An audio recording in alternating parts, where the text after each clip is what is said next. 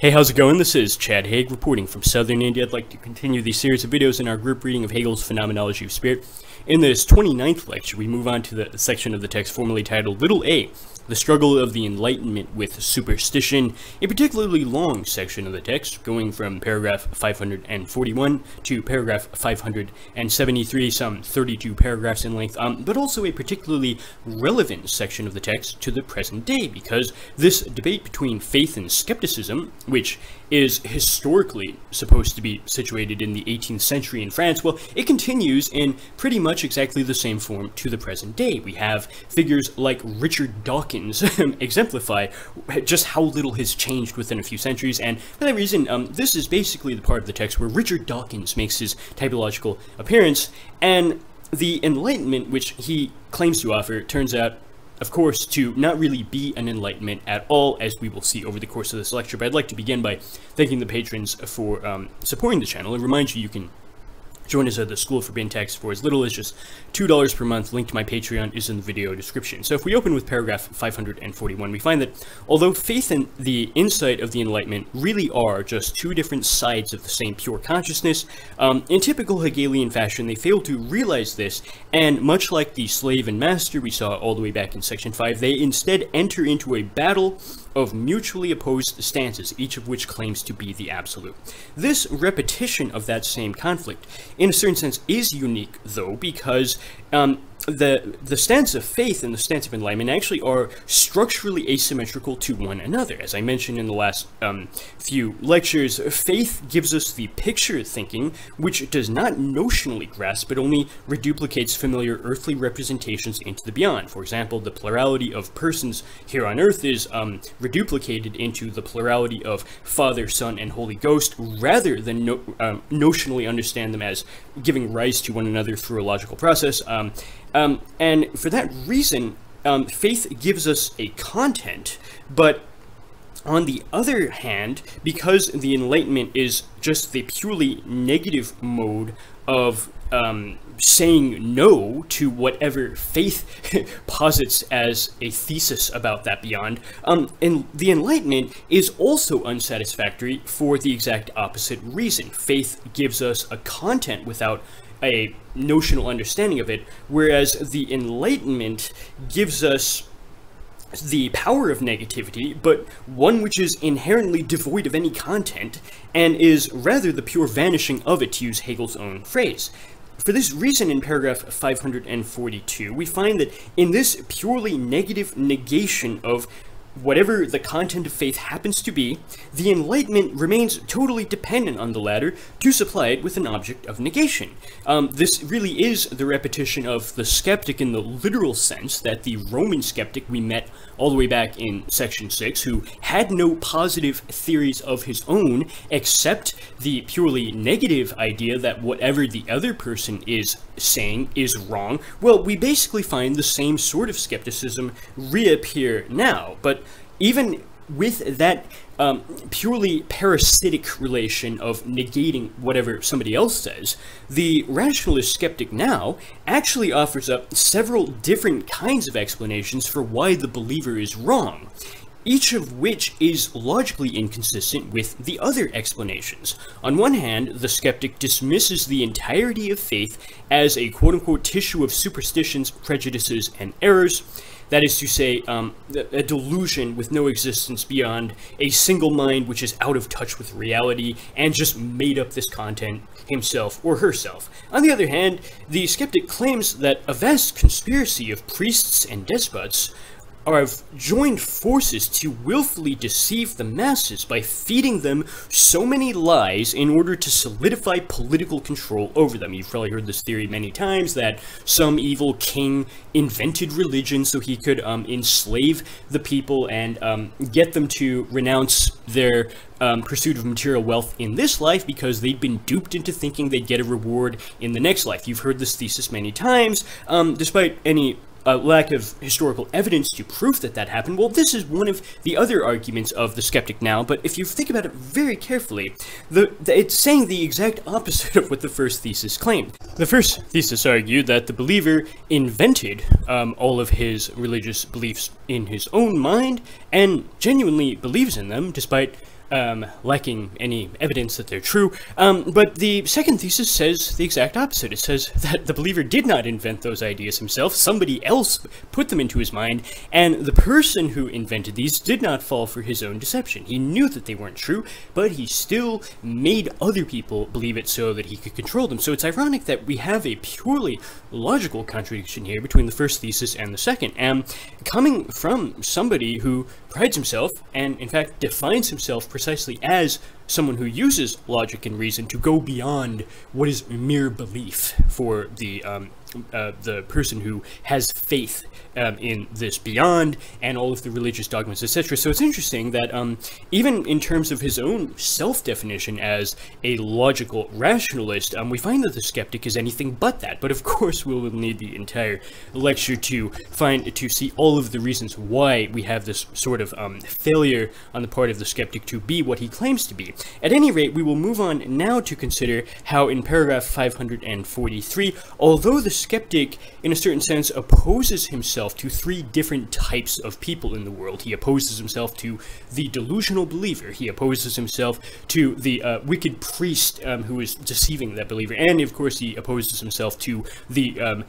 malicious king who, of course, those priests are just serving. He's the guy who's really behind the scenes running this entire conspiracy. The skeptic only really focuses his attention initially on the first of those three figures, and this is for the very specific reason that an individual mind imprisoned in its own delusions, superstitions, and errors is just another way of saying an inherently rational mind which simply awaits the liberation of the Enlightenment. In this case, the skeptic is not simply mean-spirited. He's not just a bully. He really is on an ethical mission to cause people to awaken to their own power of rationality and, in a certain sense, make the world a better place as a result of that liberation. At any rate, paragraph 544 notes that despite its desire to free the delusional believer from its own self-imposed captivity, the skeptic himself remains ambivalent in his attitude towards that believer. On one hand, he does recognize himself in that other as a potentially rational mind like his own, but because he cannot help but despise a mind tainted with such primitive superstitions, he cannot resolve his stance into either a purely friendly one or a purely hateful relation. This is much like the ambivalence which Freud would later take credit for inventing with regard to, the ego both despises and loves the father. Well, we already have that. There's like so many other things Freud supposedly invented all the way here in Hegel in a much more interesting sense. Anyway, paragraph 545 notes that because the skeptic sees the believer as a less perfect version of himself, that is to say, as reason that has not yet been enlightened, he goes to war with the assurance that victory will be guaranteed to arrive quickly with no real casualties on either side, simply because his figurative military is so much more powerful than the other. This is kind of like the way that Americans thought 20 years ago their own wars under Bush would unfold. It would be very quick, we would get the victory, and then we'd come home within a few weeks. Of course, that turned into 20 years instead. In a particularly memorable simile, Hegel compares this war of rational liberation to a quote-unquote silent expansion or diffusion, say of a perfume in the unresisting atmosphere. This idea that it would be like, releasing perfume into the air and it would just spread, actually is, in a certain sense, right, because there is no power in consciousness which could overcome the disease of rationality, to use Hegel's own phrase, because in this rationalistic use of one's own mental faculties, even the believer himself can easily recognize the essence of his own mind. Religious apologetics emerges as a systematic defense of traditional doctrine which uses the power of reason in a coincidence of supposed opposites which shocks the skeptic to the core. Although the skeptic was so certain that the idol of Christianity would be thrown to history's dustbin to join countless pagan deities of the vastly distant past which nobody believes in anymore, we can start to see cracks in this hope for a new serpent of wisdom to shed the old skin of Christianity and just keep on growing stronger in a linear trajectory of progress. It's actually not quite as simple as that. In fact, paragraph 546 to 8, we find that the more the skeptic fights against its other, the more the skeptic ends up fighting against itself. For the more it tries to differentiate itself from that ignorant other, the more similar to it it actually becomes. Ironically enough, insight eventually becomes the untruth and unreason, and pure intention eventually becomes a lie and insincerity of purpose, to use Hegel's own phrases. Paragraph 548 notes more specifically that this passage into its exact opposite is the result of using that most rational of all tools, the category, which, as we saw all the way back in section 7, is the certainty of a unity between subjective and objective content. By this late phase of the phenomenology, though, category has evolved to the point that the skeptic affirms that all that is rational, but in so doing, the skeptic admits that insofar as he is fighting against some other out there, that other must also fall under this universal definition of rationality, something proven by the ability of that other to do religious apologetics with the power of reason alone. Worse yet, the thing the skeptic finds he is really fighting against is really just his own self. By paragraph 549, we finally get to see concretely what exactly the Enlightenment skeptic's complaints about the believer are when the skeptic launches the first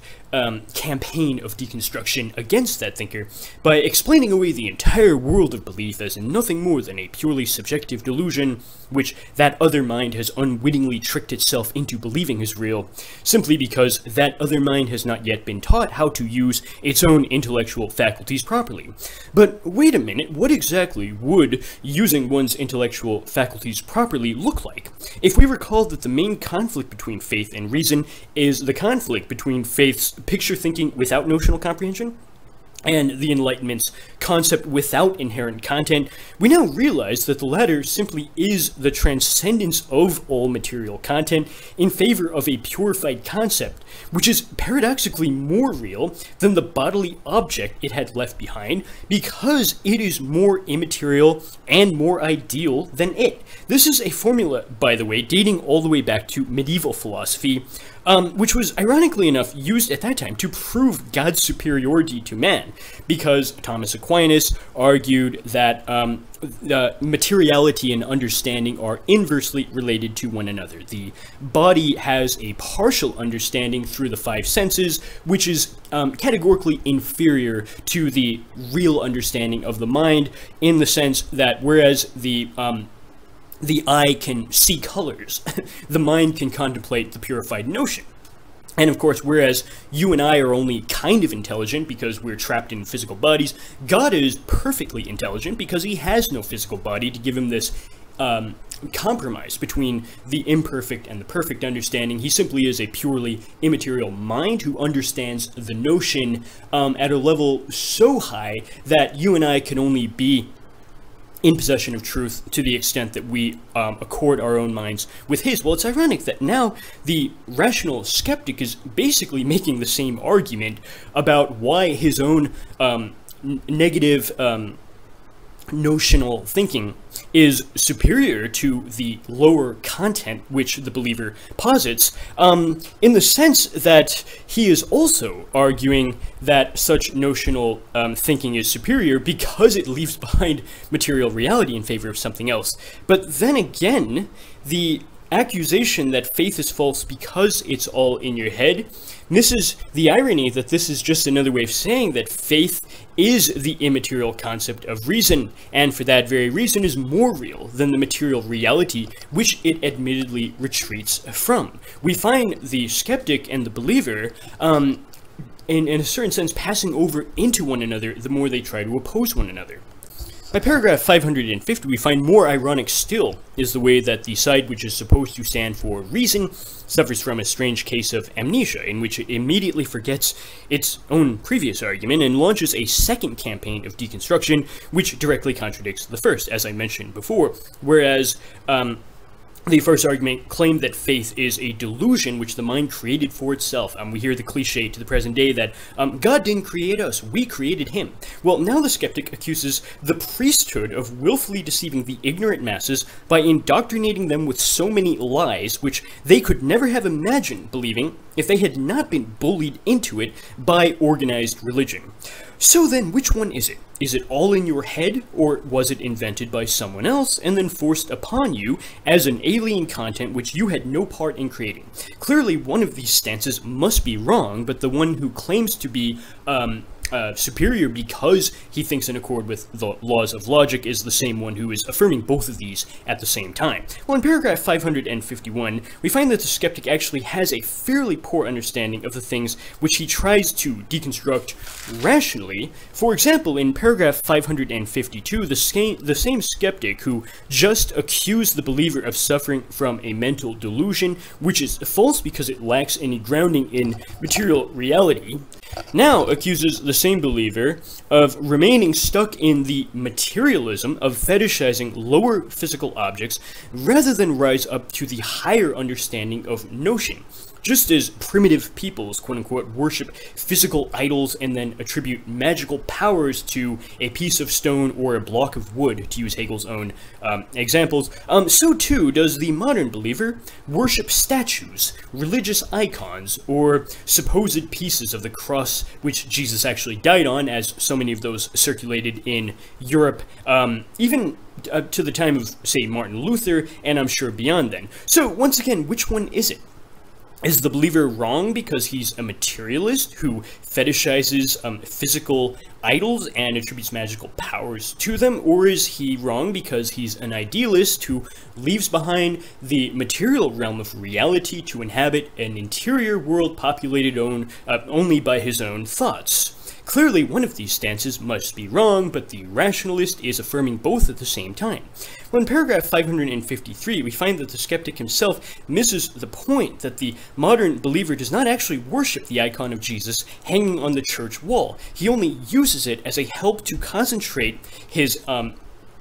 energy, his devotion, etc., on a spiritual figure which decidedly lies beyond this world. But that's just another way of saying that the believer has indeed transcended mere materiality to rise up to spirit through an understanding of this transcendent presence with the power of notion. Or as Hegel says himself, faith does not regard such things as stones, etc., as possessing intrinsic being. On the contrary, what has intrinsic being for faith is solely the essential being of pure thought.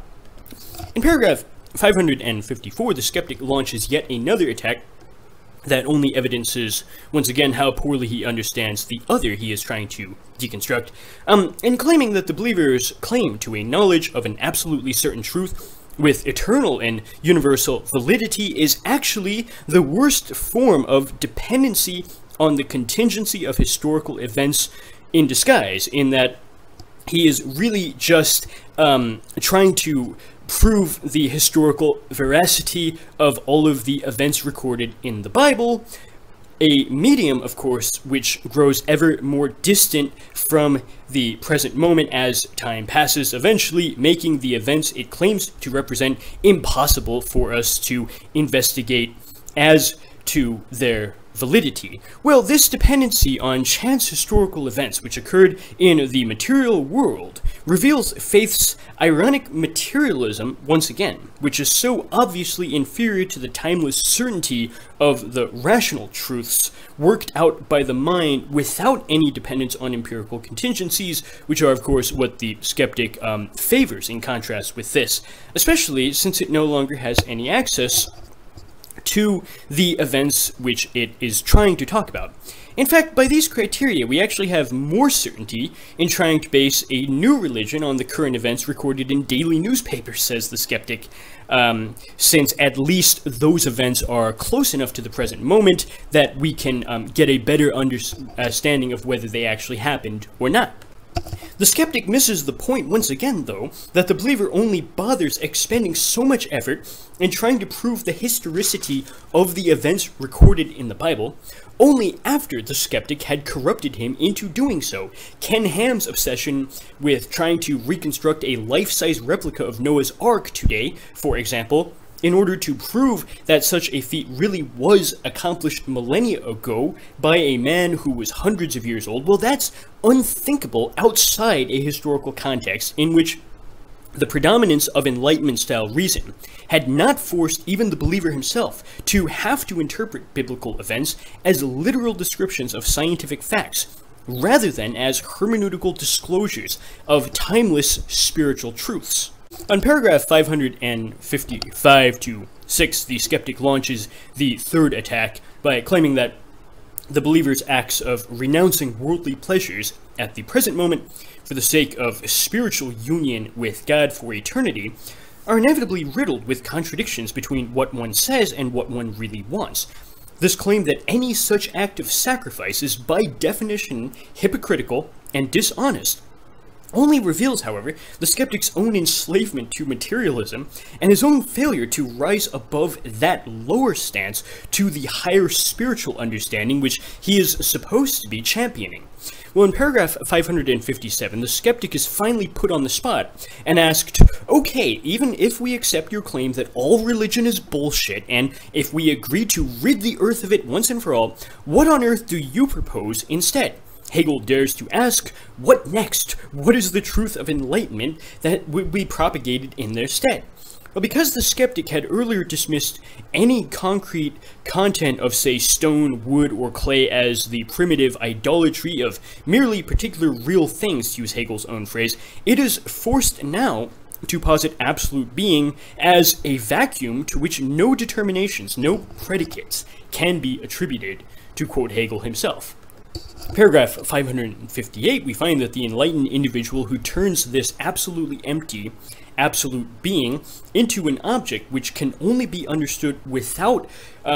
taking a detour into any of the higher order predicates which would only distance us from that void, well, this unwittingly reveals the supposedly advanced phase of the Enlightenment to be only the most primitive phase of sense certainty in disguise, albeit an educated sense certainty which has passed through the coordinated alienation of Bildung,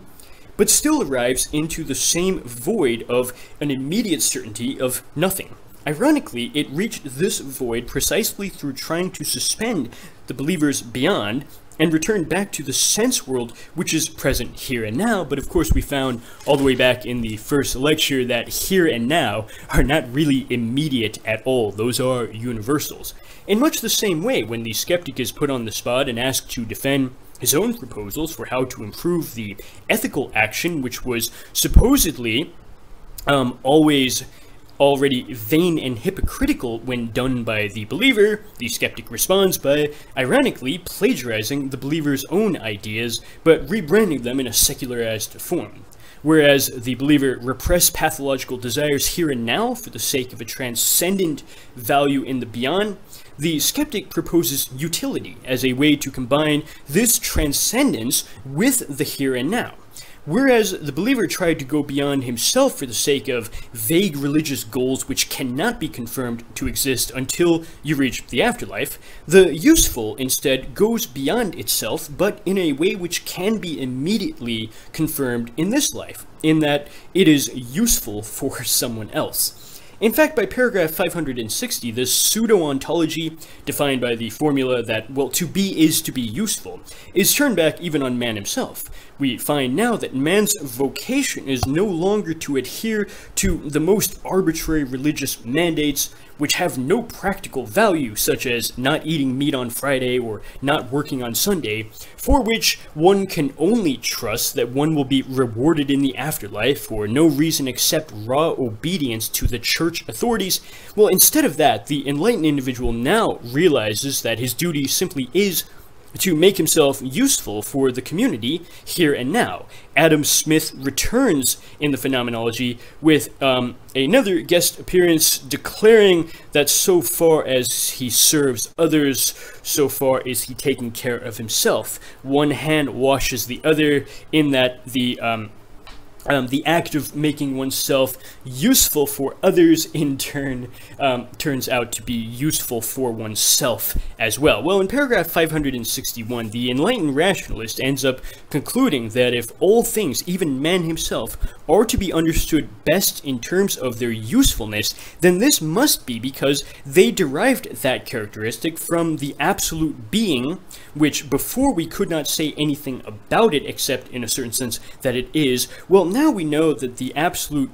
being is just pure utility in itself. Paragraph 562 notes that although the Enlightenment rationalist prides himself on having been clever enough to make up the utility deism of a God who is the supreme being for no reason except that he is the most useful among a universe of useful things, the believer properly recognizes this as an abomination which confuses the unknowable absolute with the all too knowable tools of this world. In addition, one can hear echoes of the earlier Roman phase now, as enlarging the quantity of property owned made the king, the emperor in a certain sense, the supreme person on the earth, but it did not actually tell us anything qualitatively about why that emperor deserved such a title. So too does being the most useful thing in a universe of full of useful things, so too does that fail to tell us anything qualitatively about who God is. In paragraph 563, we find that faith legitimately feels itself to have been wronged by enlightenment because the latter has only ever distorted and altered its object of critique and has still failed to actually offer up any self-identical or consistent content of its own.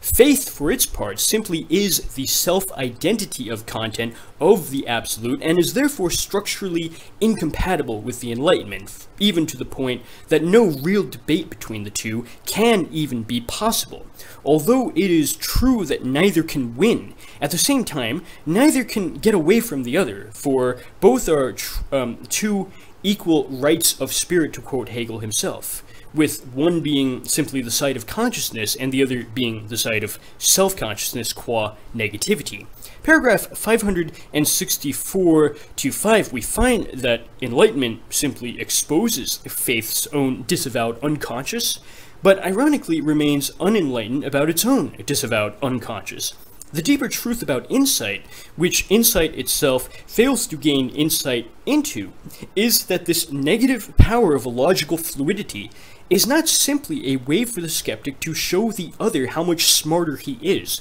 For this negativity really is the power of notion, yet for that very reason it is also the power of reconciliation, rather than of deconstruction alone. Quite fittingly, Hegel goes on to show that faith and enlightenment share a strange underlying unity which remains invisible to both sides even as they obsess over the tiniest of details. Paragraph 566-71, we find in so many different ways that both sides are both right and wrong in their discussion of the absolute at the same time, but as a result of the skeptic's negativity, the believer finally cracks under enough pressure and loses all of its formerly held certainty. By paragraph 572, enlightenment is declared to hold an irresistible authority over faith, but this is not because it has actually arrived at the full truth and exposed the others being totally truthless. Instead, enlightenment simply spreads to the believer, who is, in a certain sense, now rationally liberated from the split consciousness which it formerly had to be caught up in regardless of what the skeptic told us. For Hegel says himself, as a matter of fact, the result of the Enlightenment is rather to do away with the thoughtless, or rather non-notional separation which was present in faith all along. The believing consciousness weighs and measures by a twofold standard because it had two sorts of eyes, two sorts of ears, and spoke with two different voices, because it was caught up in two different worlds at the same time, both of which were structurally unsatisfactory. The first of those worlds was, of course, the non-sensuous perception of its own non-notional thoughts of that beyond which it could not understand but could only have faith exists. Well, the second world it was caught up in, which was equally problematic, was a world solely composed of sense contents without notional comprehension. This ironic coincidence of polar opposites is what really, I think, caused the believer to crack under pressure and have its own sort of enlightenment, albeit one which is not exactly like what the skeptic was trying to force on it. Well, paragraph 573, we find that after faith had been expelled from its own kingdom, it had ironically ended up in the same place as the Enlightenment, in a state of yearning for the empty beyond of an absolute void without any qualification. But whereas the enlightened rationalist considers himself to be satisfied with this result, the believer is unsatisfied. But upon closer examination, we find that the enlightened has also crossed over into the position of the unsatisfied yearning of the believer. And this unsatisfied yearning, which is spread to the enlightened as well, will take us into the next chapter.